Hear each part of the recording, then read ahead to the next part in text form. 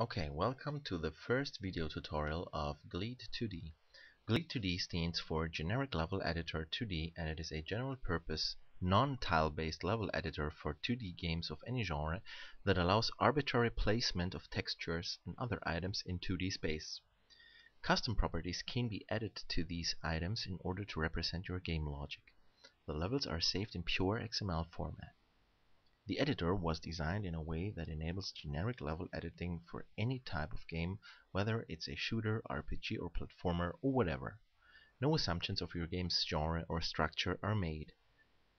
There is another video tutorial that covers the advanced features of the editor, and another one in which I show how simple it is to load a level created with GLEED2D in your own XNA game application. Okay, when you start up the editor, this is what you get. You have the main editing window right here. You have a tree view which will show you the structure of your level later here. Below is a property grid which will show the properties that can be edited once you have selected an item, a layer or a level.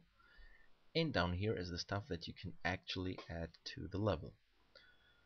Okay, before you start editing, you should know some details about the levels in GLEED2D. So the structure of the levels in GLEED2D is the following. Each level consists several layers, and each layer consists of several items. You can have as many layers in your level as you want, and you can have as many items in each layer as you want. So the first thing I need to do is create a new layer. I do this by clicking this icon here, new layer. Okay, let's give it a name, layer 1. Okay, so layers have this pink icon with an L inside. Okay, now that I have a layer, I can start adding textures to it. So I do this by clicking in my textures folder. These are some textures that I made. And now I can start adding textures by just drag and drop, for example, like this. Or I can double click a texture here and then I enter a brush mode kind of, which means that the texture follows the mouse wherever I go, and then I can just click wherever I want to place a texture. Okay, and I end this mode by right clicking. Okay. Now you can see that layer 1 has 6 textures. They're called texture 1 to texture 6. This is the default name. And texture items have this blue T icon. There are other types of items which we will see in another video tutorial. If you don't like the names, you can rename everything by just right clicking on it and select rename. Okay. Okay. Now let's talk a little bit about camera movement. You can move the camera around with WASD keys like this. You can hold down the left shift key at the same time for faster camera movement. These two camera speeds can be adjusted in the settings dialog, which is here. So you have camera fast speed and camera speed, which is in world units per second. Okay.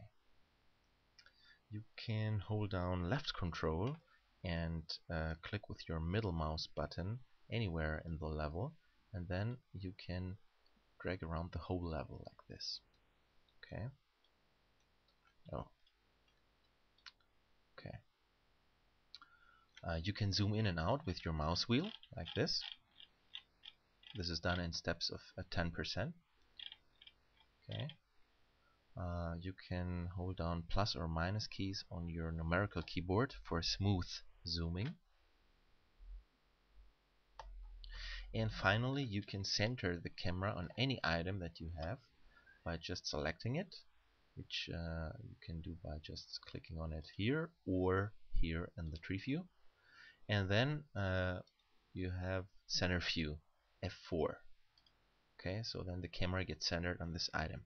So I can select any item and press F4 like this. F4, F4. Okay. So this is camera movement.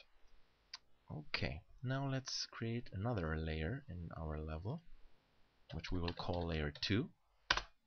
Okay, this is layer 2 here. And now I have to select layer 2 because right now layer 1 is selected. You can see down here, layer 1 is the currently selected layer.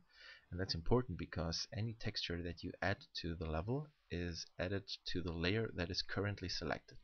So if I want to add textures to layer 2, I have to select it first.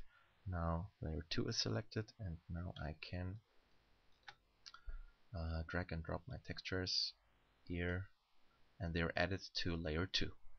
Okay. Now let's talk about draw order.